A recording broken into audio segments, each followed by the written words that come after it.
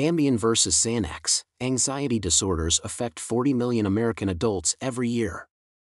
Two popular prescription drugs for these conditions are Ambien, for insomnia, and Xanax, for anxiety/panic attacks. Ambien, zolpidem, is a sedative-hypnotic drug, sleep aid, which works on receptors in the brain, helping you to fall asleep. Some people refer to these types of medications as sleeping pills. Ambien slows brain activity, allowing you to fall asleep more quickly.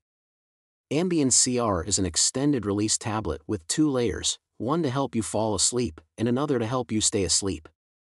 Xanax, alprazolam, is in the benzodiazepine class of drugs, and works in the central nervous system, CNS. Benzodiazepines work by increasing activity at receptors for gamma-aminobutyric acid, GABA, a neurotransmitter. By doing this, benzodiazepines produce a relaxing and calming effect. A dose of Xanax starts working within about 1 hour, and the effects last for about 5 hours. The extended-release tablet lasts up to about 11 hours. Because of the potential for abuse and/or psychological or physical dependence, both Ambien and Xanax are controlled substances and are classified as Schedule IV drugs.